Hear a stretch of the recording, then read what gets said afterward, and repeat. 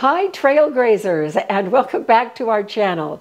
We have been gone for quite a few weeks because we have just been so busy with life.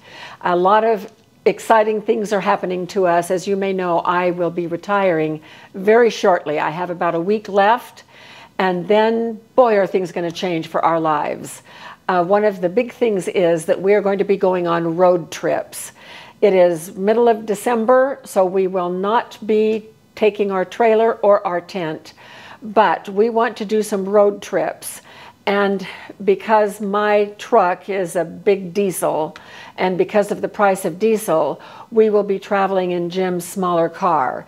Not his old clunker that he used to drive, because earlier this week we traded that one in on a Ford Explorer, which is a smaller car, and it uses regular gas, and it will be much less expensive for us to take road trips on.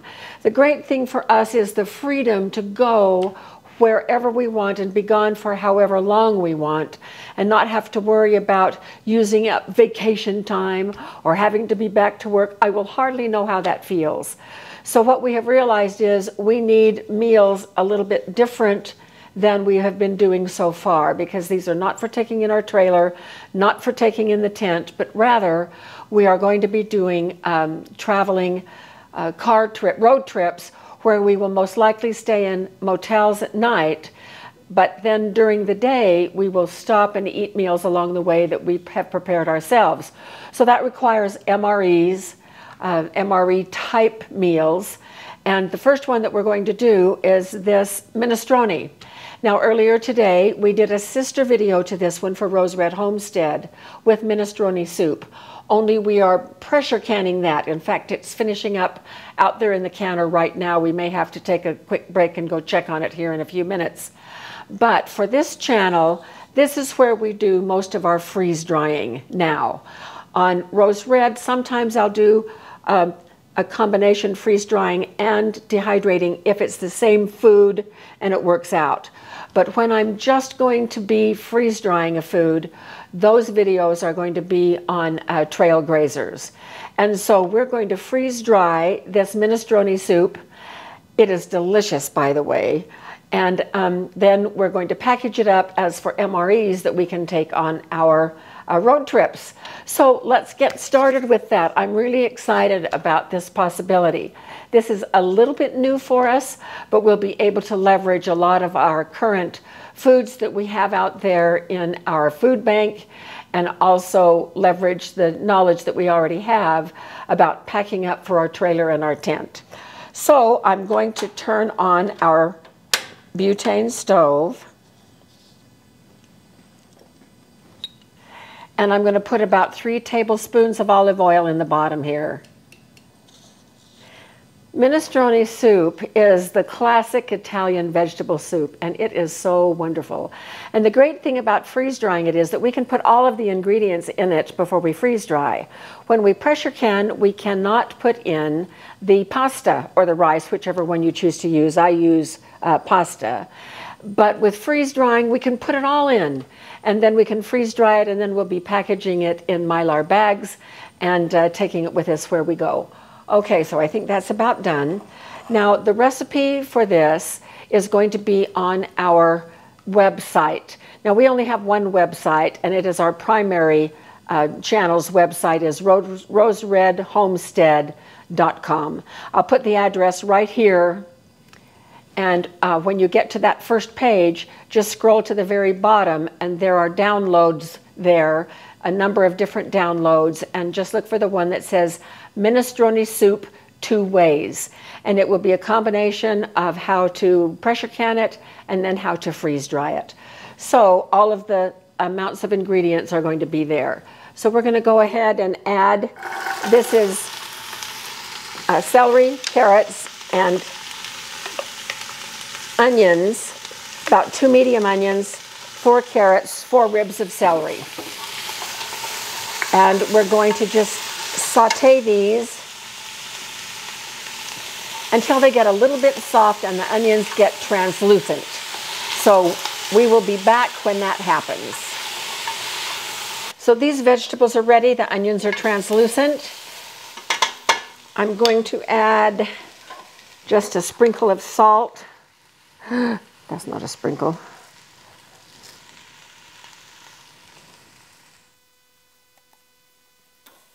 And we're going to add minced garlic. That's about 4 or 5 cloves of fresh garlic. And then this is 4 cups of seasonal vegetables. And it doesn't matter the ratio, just 4 cups total. I have butternut squash, potatoes, and green beans in here. These were fresh green beans. And now what we want to do is to have these warm up as well. And because there's no liquid in the bottom, I am going to use 1 cup of the 4 cups of water that we will ultimately be putting in. So I'm just going to put a cup of water in the bottom. And then this pot does not have a lid. So that's one from a different pot, but it works just fine. We're just going to let this simmer gently for probably about 5 to 8 minutes to sort of soften up those seasonal vegetables. So we will be back at that point.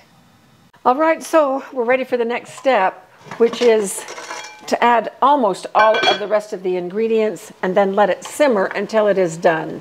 Isn't this a beautiful mixture, a beautiful medley of vegetables, beautiful colors? All right. We're going to add to those colors. Here comes 2 large cans of petite chopped tomatoes.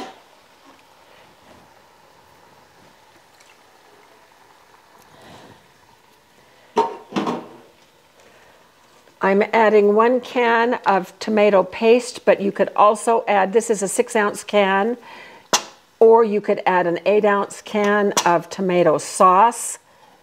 Just a little bit of extra, more concentrated tomato flavor for this.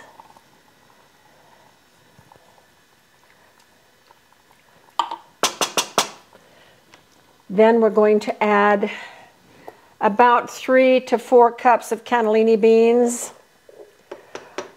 You can do it 2 cans, or these I soaked last night and then cooked this morning. So these are home cooked cannellini beans, and I had a few extra, so I'm putting closer to 4 than 3, and that is okay as well. Then I'm going to put in 2 quarts of vegetable broth. This is from Costco. It's organic, and it just ekes out unless you stab it.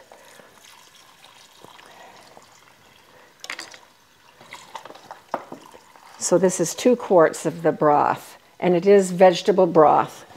This is really, if you have a Costco membership, we really stock up on this stuff. I make chicken broth like crazy, but I don't make a lot of beef broth, nor do I make a lot of vegetable broth. I could, but I just haven't.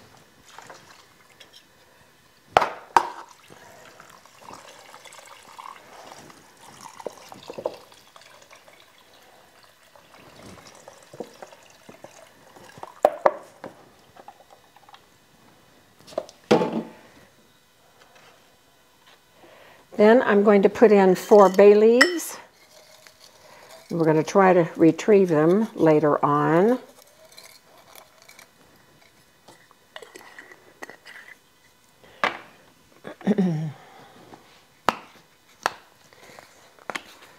About 1/4 of a teaspoon, maybe a little bit more, of crushed red pepper flakes.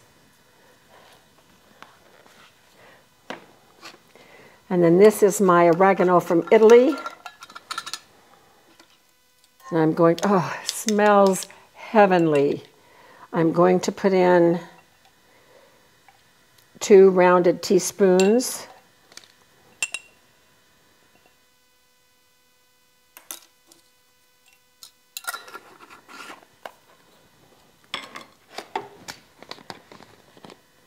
And the same of whole thyme.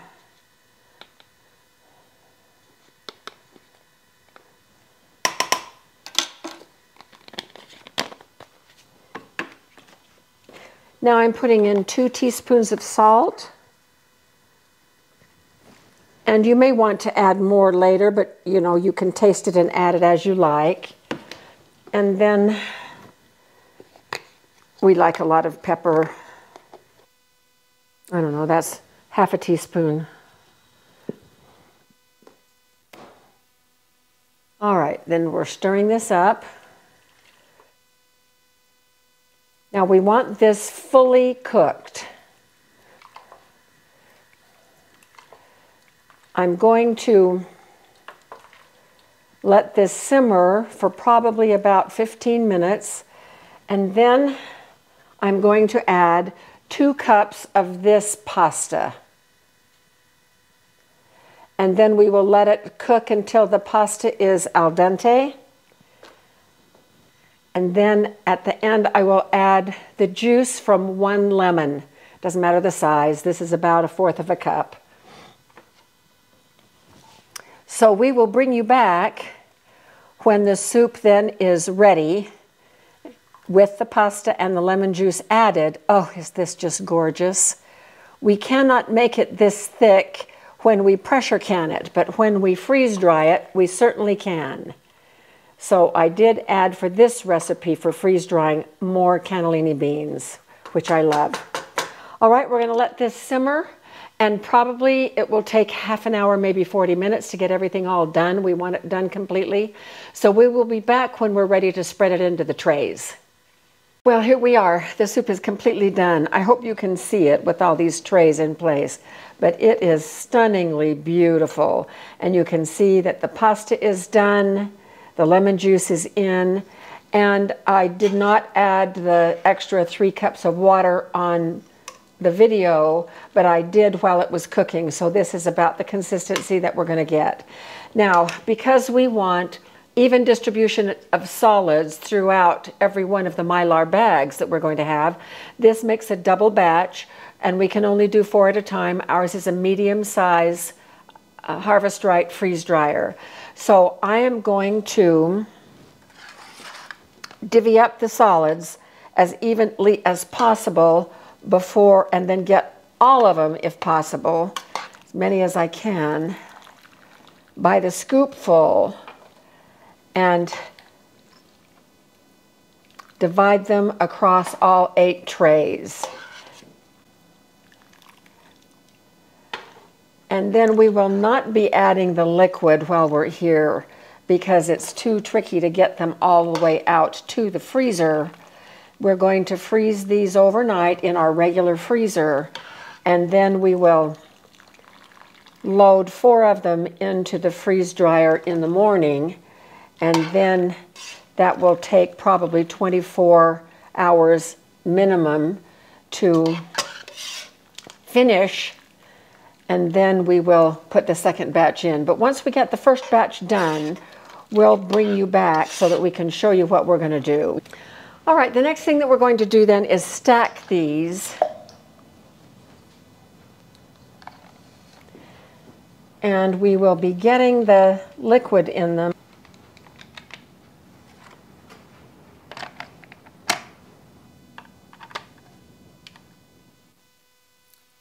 And we'll do this other one just the very same way. So we're going to put this out there, take this broth out there, and then we're going to fill up this cup, because this cup can reach in between the trays, and we can fill the trays with the amount of broth. And it looks like we have pretty much 4 pints left. And so there's going to be just a little bit over a cup of this broth that will then go in over all of these solids.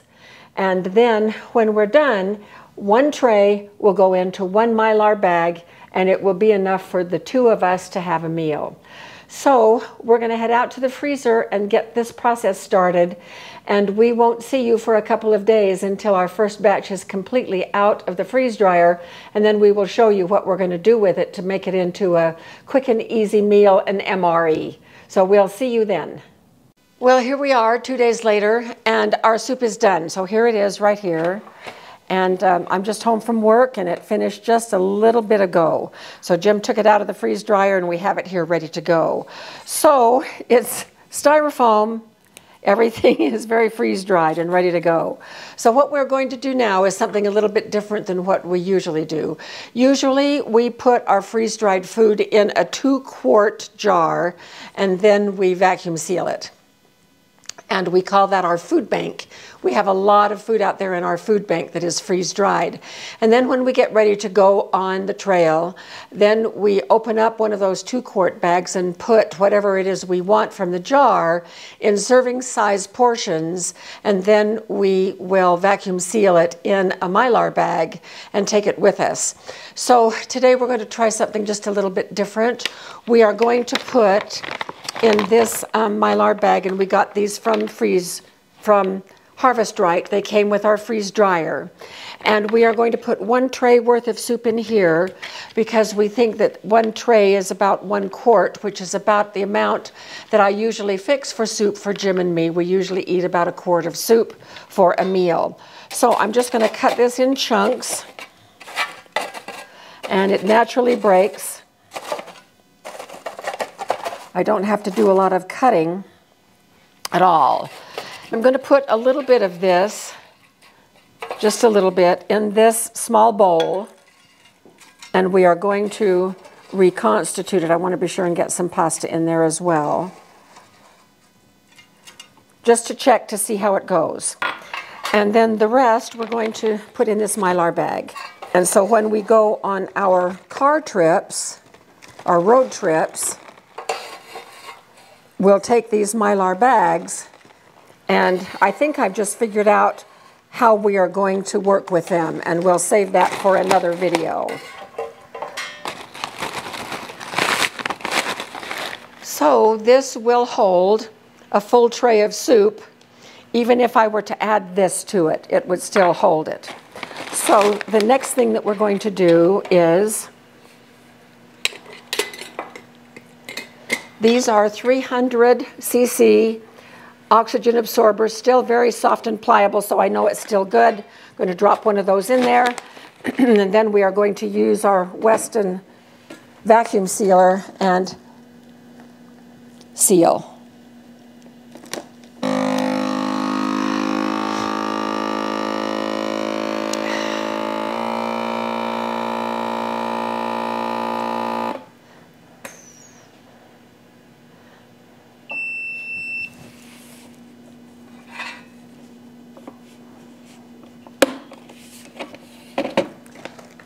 So it is sealed right across here.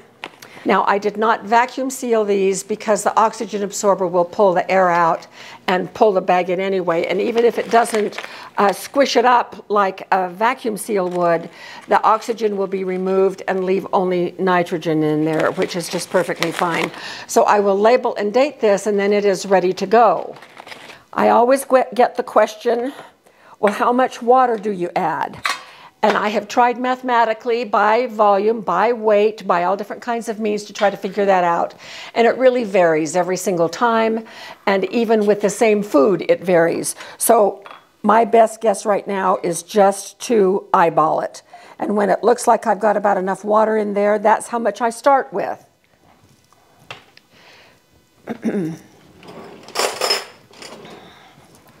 And the good thing is, these are already softening really well, that this is soup, and so if I get it too runny, I can add a little bit more soup.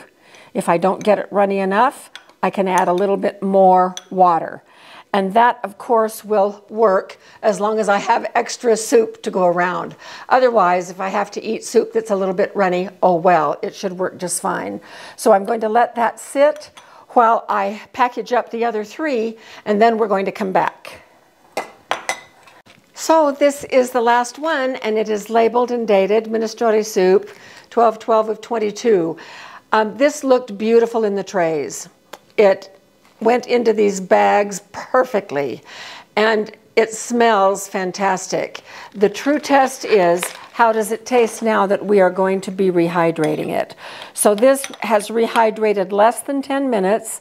It looks like everything is rehydrated, but let's give it a test. Okay, I have a bean and a couple of pieces of pasta here.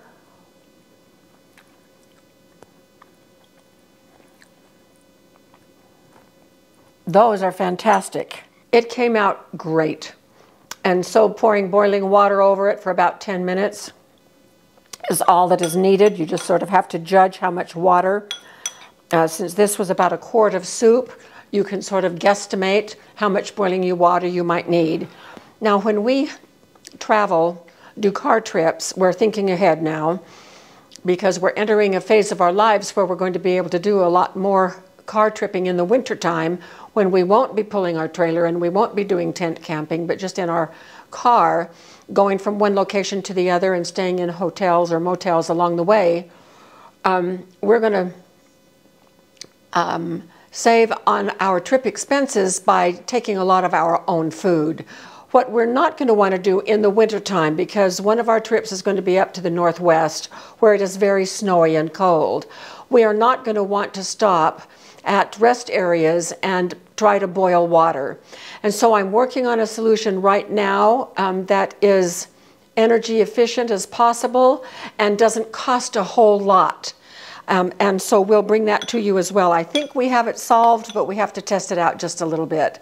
But in terms of this minestrone soup, it turned out fantastic. So I'm very pleased with that. And I hope you will try the recipe.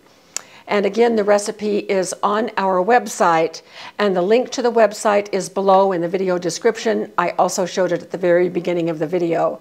So happy trails, and we will see you out there somewhere. Thank you for joining us.